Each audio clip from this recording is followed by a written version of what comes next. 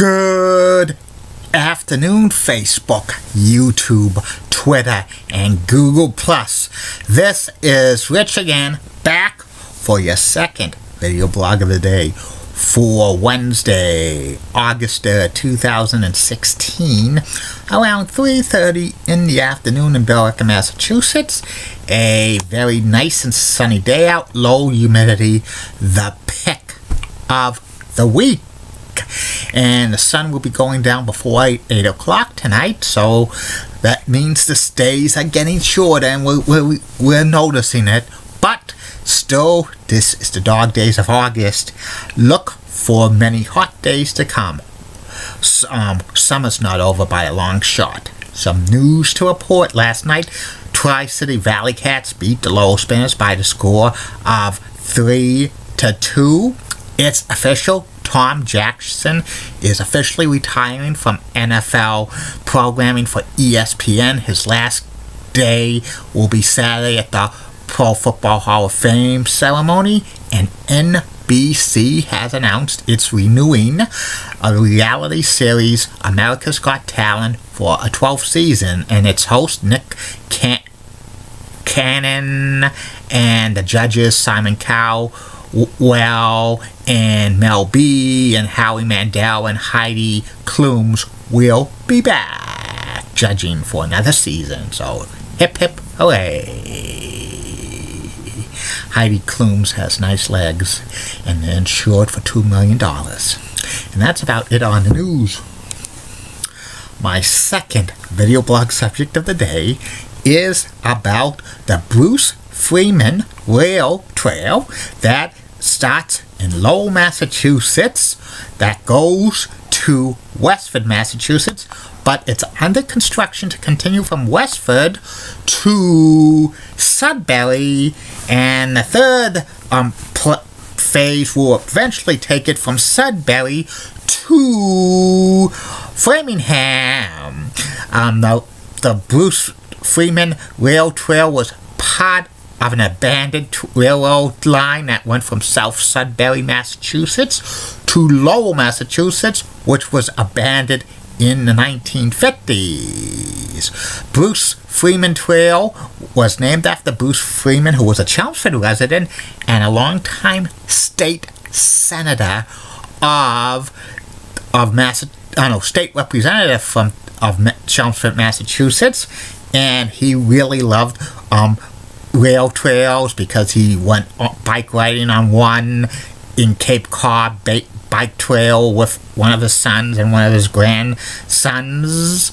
And in 1985, he pushed legislation to do a feasibility study of the old Penn Central Railroad tracks that went from Lowell to South Sudbury to convert it over to a trail to ride bikes and rollerblade and roller skate or skateboard or walk or run or ride horses. You can't drive vehicles on bike trails unless if it's emergency personnel like police officers or firefighters or snowplows. Bruce Freeman passed away in 1987, but his successors continued to push for it. Finally, in the mid-1990s, they did feasibility studies on the rail trail. Eventually, the first phase of it was approved, and construction began in the mid-2000s. It started at Industry Avenue in Lowell, Massachusetts. Originally, the plan was it was going to start at the corner of Plain Street and Avenue A, right off the Lowell Connector, exit 4, but there was no funding for that, so it started at Industry Ave, right by the Cross Point Towers and the Showcase Cinema in Lowell and the Auto Place, and exit 3 off of the Lowell Connector, and it started at Cross Point, and it goes under Route 3, and it runs parallel to Route 110 Chelmsford Road for about a couple of miles, goes by the Stop and Shop, goes near the residential neighborhood, then goes under Route 495, then it goes by ball fields and the Dunkin' Donuts, goes over Route 110 and goes through Chelmsford Center, some villages and stops, and then cuts through Route 4 and Route 110 in Chelmsford Center, continues on. On the left-hand side is the Brick House Sports Grill. It's a great place to eat. Very, very great pizza and a good bartender named Christina and Chrissy and Maria. If you're ever in Chelmsford Center, go to that place. It's awesome. We'll continue on bike trail. It runs parallel to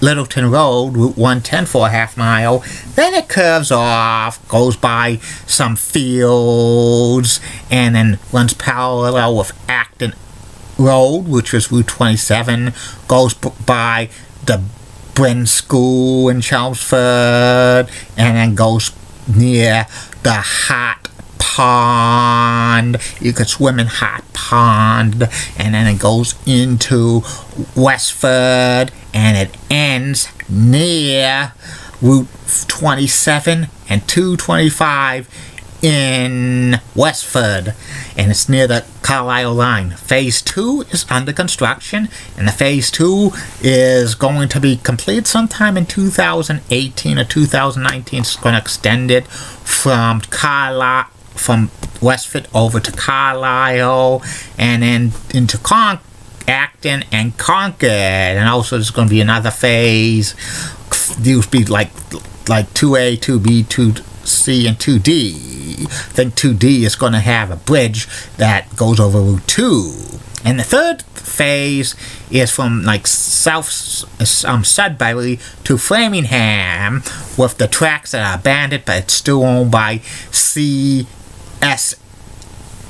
So it's going to take maybe a long time for Phase 3 to ever get completed. But rail trails are real popular because it's alternative bike riding for people who would like to ride a bike. If they especially work in Lowell, and they're from Chelmsford or Westford or other places during the summer months and spring months, they could use the bike trail as an alternate through Route 495 or Route 2 or Route 27 or Route 4 or 110. That saves the environment by doing that, by using your bikes. And bike riding's getting to be more and more popular in the United States. And I've walked this bike trail a couple of times in the Chelmsford area. And that's about it on the Bruce Freeman bike trail. I'll be back for the third and final video blog tonight, which will be my personality profile. Tonight's personality profile is Arizona Coyotes captain Shane. Don't keep calm, everybody.